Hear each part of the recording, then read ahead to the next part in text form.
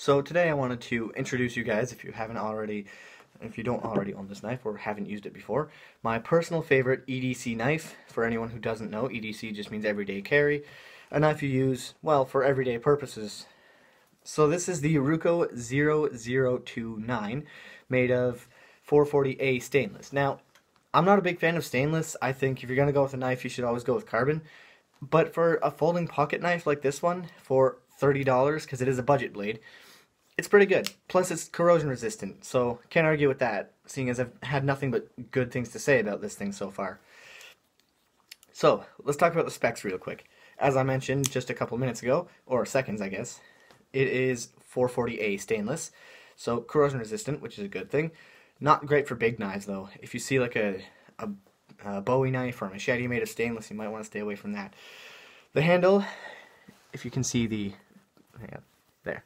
You can see the beautiful handle scales there. They're made of Paca wood. I don't know a lot about Paca wood. My sister is a little more inclined with wood terminology and all that. She is in the construction business. She works for a company that, well, they make occasionally custom orders for like furniture and stuff, which is pretty cool. She's doing what she likes, and that's good, obviously.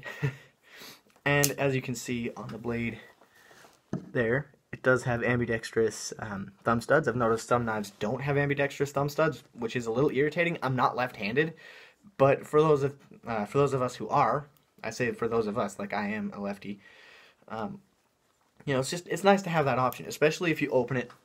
If you can see that, probably not, with your middle finger, and then you can finish. It's a lot. Hang on, we do it like this. There. That's fairly quick. It doesn't flick open very nicely. You gotta really flick it once you get it open, but it's pretty good. So the thumb studs I really like about this knife in particular, because you can see they're not terribly thick or tall thumb studs, so they don't stick out a whole lot past the handle, which I have had in the past, and I gotta say I don't like it when they do. You can feel them rubbing in your pockets, and it's unnecessary.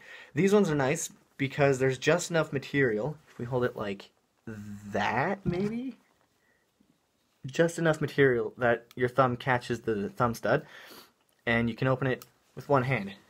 You can also open it with your, hang on, let me demonstrate in a more clear manner. Holding it something like this, you push with your middle finger like that, and then use your thumb to just, I like the clicking it makes too. It's not an important thing, but I think it's a very nice noise. Okay, so more about the handle. There's not a lot more to say about it. As you can see, it is a liner lock system. So you push on this little piece of metal, which you can see kind of sticks up here. You push on, or I guess pull from this angle, and it just closes. Very simple, very straightforward, but with this knife being as solidly built as it is, this is, I mean, you're not at a risk of it breaking. Unless you, like, throw it. I have no doubt that if I throw this thing, it might break, because it's not meant to stand up to that. So very simple lock system. The blade length is 3¼ inches, or 8.25 centimeters, apparently. The close length is 4½ inches, or 11.43 centimeters. I like it when people include inches and centimeters, because there are still those of us, like me, who use the imperial system. Although that would mostly be because of my dad. He's stubborn and doesn't want to switch to the metric system.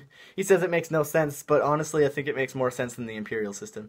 He disagrees. I think they both have their purposes. I mean, imperial system just sounds more sexy, like an 8-inch howitzer. I don't know how many centimeters that would be, but like, say a 30-centimeter howitzer, it just doesn't sound as nice.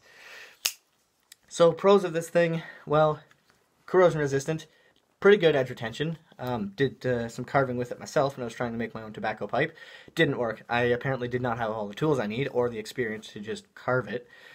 But it held an edge decently well. I mean, pretty good for a $30 budget knife. My sister also carved some chopsticks.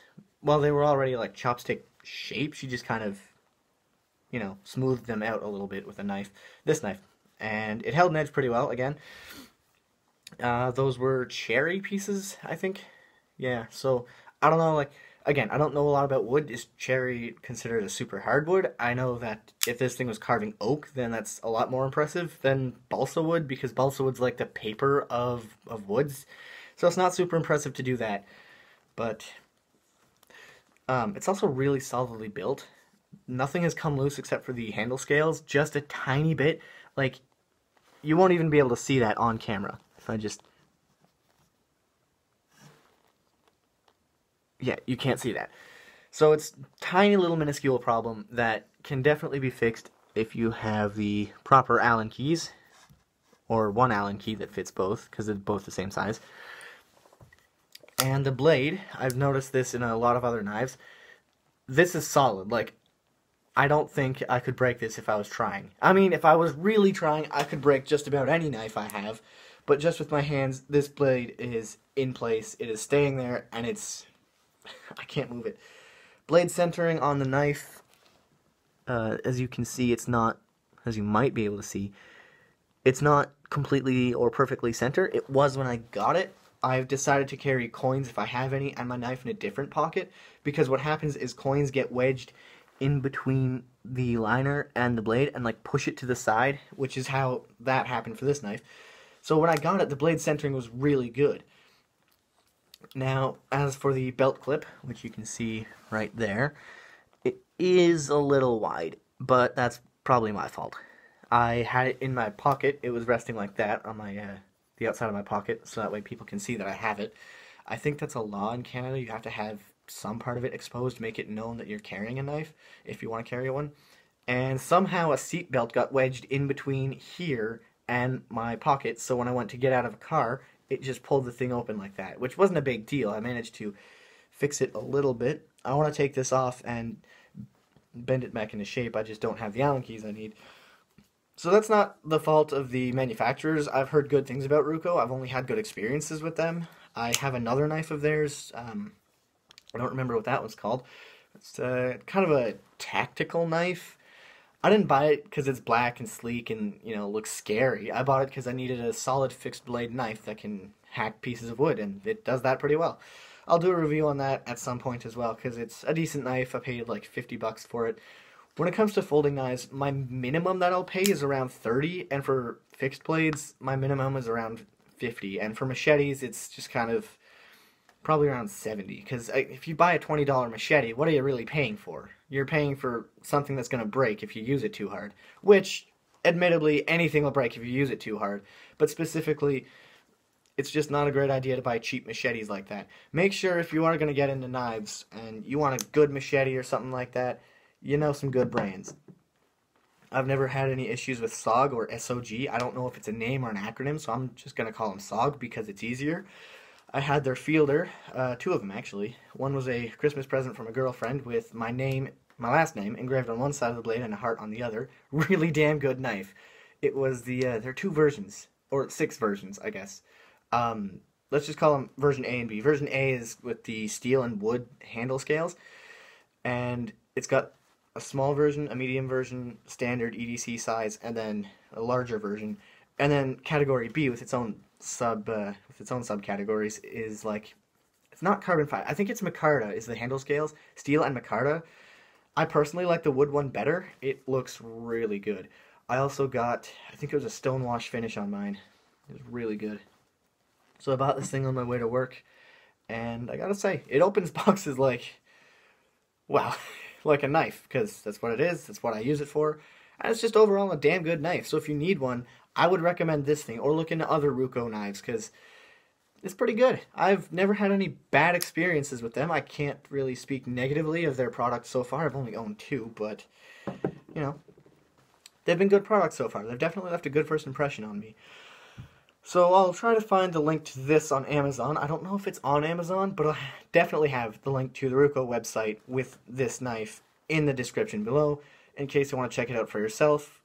Retail price on the website was $31 US. I bought it for around 30 Canadian in store.